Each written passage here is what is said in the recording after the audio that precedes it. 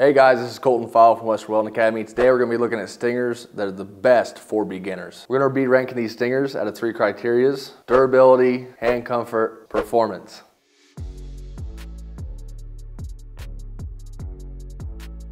All right, so we have the Tweeko right here, $30 every day on Amazon. This is a great stinger. It's insulated. They're pretty cost efficient. So it's something great to start off with. They are insulated, so you don't have to worry about laying it down on your material and arcing out on nothing. And a lot of jobs do require insulated stingers. This one right here is actually a 200 amp stinger, and they make them all the way to like 600 amps. So they do get bigger as you go on. They can handle more amperages. Pretty much just a great all around stinger. They do wear out quite fast, I feel like. What you'll find is that the teeth inside here, they give you your different grooves. They'll end up wearing out, or they'll arc out, and they'll put BBs in there. Also, your insulation kit on the top and the bottom, they will also start to wear out. They become loose. As you can tell, this one right here actually is just a little bit loose already. It's just a Phillips head screw, so you can tighten her back up pretty easy until they get full of BBs, and they're kind of a pain. But if you throw them on the ground, the insulator will break. But yeah, pretty good all-around stinger. All right, so as I mentioned prior, these have teeth in them. They have nice little grooves that hold your welding rod in there. So they're pretty good. I mean, they do a pretty good job. A lot of guys like to bend their rods, especially if they're welding overhead. But if you start putting a lot of pressure on them, they'll start to move. Or if you don't quite have it clicked in there all the way, what you'll find is you'll start welding and then that rod will snap down on you. And then boom, now you left an arc mark on there. Durability on the Tweeko, I would say it's a good 7 out of 10, pretty trusty. Hand comfort, it's a little small, got big hands, not a huge fan. Grip comfort, probably a 5. For performance on this stinger, great way to get started. You know, get the job done for sure. Probably give it an 8.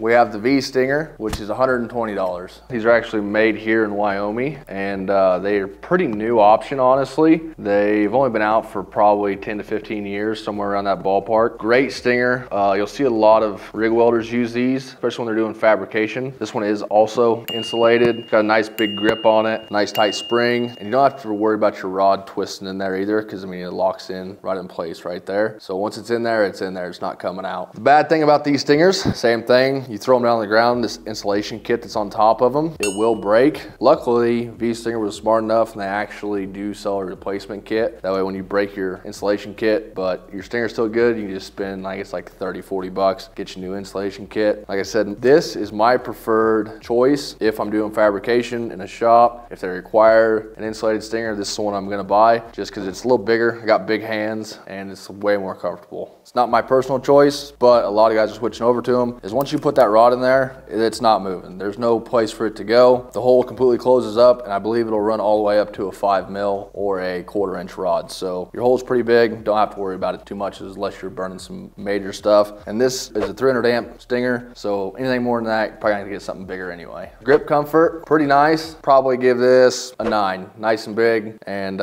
fits my hands good. Don't feel like I have to death grip it by no means. Durability, you know that this insulation kit is just pretty fragile. If you throw it down, probably give it a 7 on that, but it is replaceable, so maybe we bump it up to a 7.5. Performance on this V Stinger, I mean, they're pretty hard to beat. I'd probably give this a 10 out of 10. Like, you're gonna have a hard time finding something that's gonna beat it, unless you're mainlining and you're trying to get quick and fast about it, just because you have to look for that little hole when you reload your rods. So 9.5.